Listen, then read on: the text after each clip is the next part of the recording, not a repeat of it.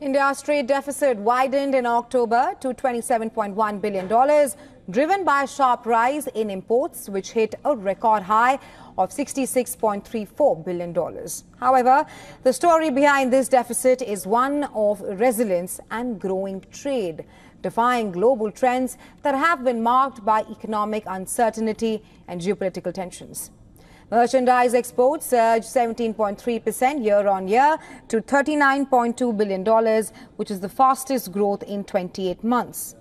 This is fueled by a pre-Christmas inventory build-up in Western nations and a strong demand for sectors like engineering goods, electronics and textiles.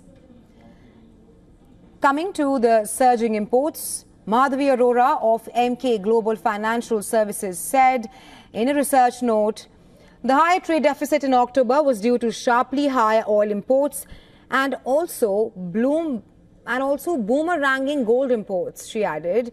Both core exports and imports rose substantially, with electronic goods exports likely rising in advance of the US holiday season.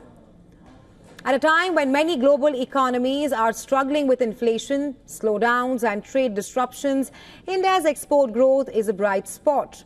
Non-petroleum and non-gems exports, which provide a clearer picture of domestic manufacturing strength, grew by 27.7%, underlining India's growing manufacturing competitiveness. The focus on sectors like electronics and engineering goods, supported by initiatives like the Production-Linked Incentive Scheme, is bearing fruit. RBI Governor Shaktikanta Das recently affirmed that India's economy is navigating through these turbulent global waters with stability, driven by strong macroeconomic fundamentals and a resilient financial system.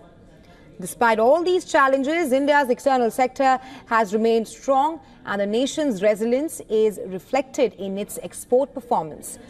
As Das put it, India is sailing through smoothly, even as the geopolitical risks, including the Israel-Iran war, threaten global trade routes.